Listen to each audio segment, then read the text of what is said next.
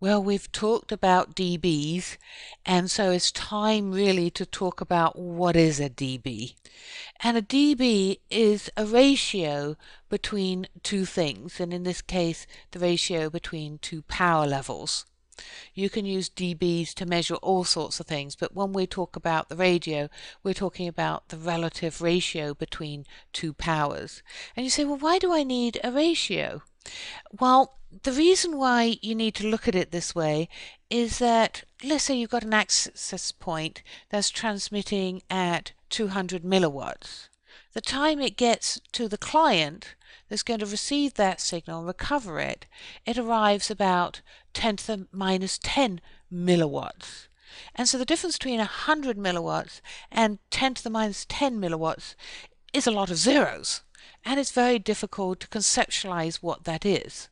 And so by looking at the ratio between those two powers and then taking the log of it, it makes it a number that's more reasonable to be able to quote and to understand.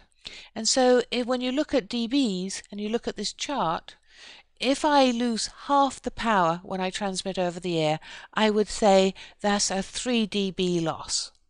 If I was to lose 1/10 of the power, then that would be a 10 dB loss. And so it keeps going. And so all a dB is looking at the ratio between two powers and taking the log of it, so the numbers are easier for us to deal with. I just want to remind you about a couple of key terms that we talked about in this lesson. The first is the signal to noise and interference ratio. Sometimes people just abbreviate that to the signal to noise ratio. And as it says, it's a ratio and is comparing the signal that you received over the background noise and interference level.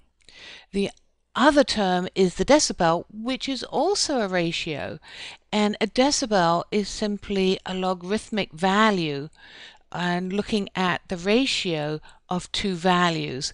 And here we've been using it to look at the power difference of when I'm transmitting a signal to when I'm receiving a signal, and the log of the ratio of that difference is what we then quote in decibels. Very important to be familiar with both of these two things, and of course they're ratios, and so of course they actually have no value, like you can't say meters or inches. They are ratios of two values. Thank you for listening.